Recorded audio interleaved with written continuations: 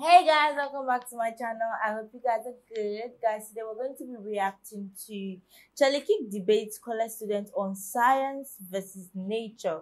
This should be really interesting and educative, so let's get right to this. Charlie. Hi. So I think this might be more of a point of clarification than a legitimate disagreement. So you started off your talk by saying that you oppose science insofar as it stands in the way of nature or it sort of rewrites nature, right? Is that like an accurate representation of your point, or? It can cause a lot of damage, and not done under the proper moral framework. It's been one of the great killers of modern humanity. Obvious with, there's been phenomenal breakthroughs in modern medicine, but continue with your question. So. That was actually my question, actually. Oh, okay. Well, there you go. Yeah. So, yeah, I mean, you could take, for example, so let's kind of just go back to how science was administered through things that we take for granted, right? So, for example, Sir Isaac Newton, right? Force equals mass times acceleration. An object at rest will stay at rest. For every action, there's equal and opposite reaction, right? He was a phenomenal Christian, wrote a lot about biblical prophecy, and looked at nature as a way to explore God's creation for an intended purpose. And so it's all a question of what is the intent, right? So I'll give you a great example. If the intent is to allow human beings to flourish, then I'm all for it. What's an example of that? How about a cesarean section? What an awesome medical breakthrough over the last 100 years. A cesarean section is, of course, a C-section. Without getting too graphic, it's a way through medical intervention and progress to save human life with that intended purpose. Now, obviously, you have to have an incision. You have to be able to, have the proper medication so that, the woman doesn't feel it. It's the most common medical procedure now done in America today. And so I'm all for scientific breakthroughs and progress. But that's with the intent of saving a human life, right? Properly administered, a C-section is life-giving, right? When you look at other things, there is no life-giving nature to abortion. So you look at two very complex surgical procedures. One's an abortion, one's a cesarean section. Both require a doctor, they require, medication, they require breakthroughs, but they have two completely different moral premises. One to give life, and one to take life away. Does that answer your question? Yeah, it does. And speaking of abortion, I did have a sort of separate question, Sure. if you don't mind. Yeah. So you sort of sort of touched on abortion from a moral or philosophical standpoint in your talk. From a political or cultural standpoint, how do you see the debate playing out in the mid to long term? Who do you think wins in the long term? That's a smart question. I've given this advice to conservatives, which is you have to be realistic about it. In certain states, in certain areas, it's not a winning issue. Maybe in a longer period of time, we could do our work and we could persuade people.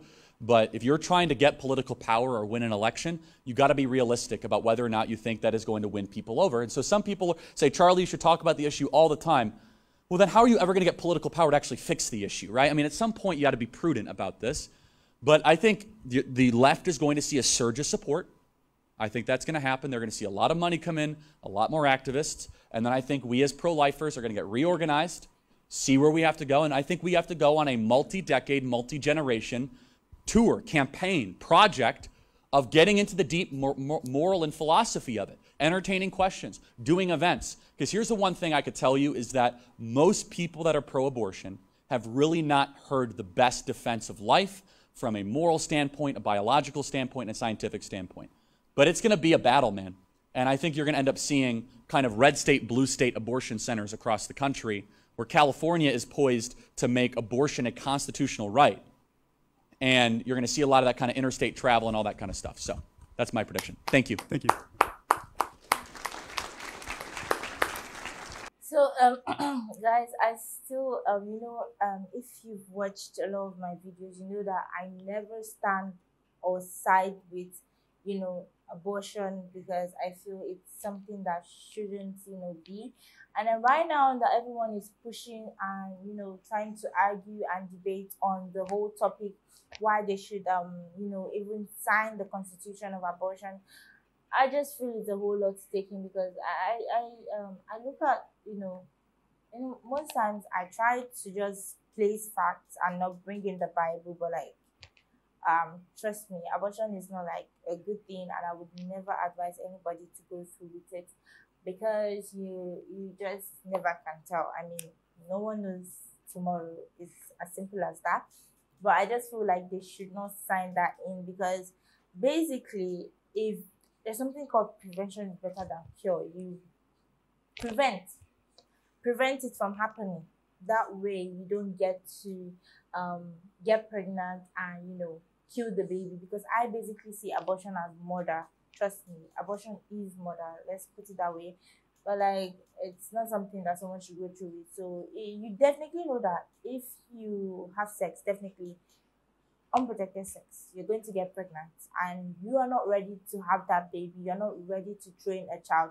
You obviously think abortion is the next solution to your problem, because you definitely see it as a problem. But you could have prevented that from happening.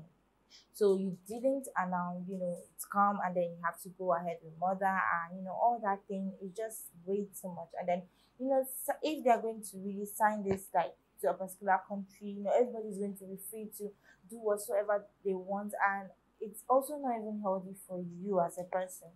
But guys, don't what you think about this. Please be sure to leave your thoughts in the comment section for everyone to go through. Don't forget to also like, subscribe to my channel. I love you guys.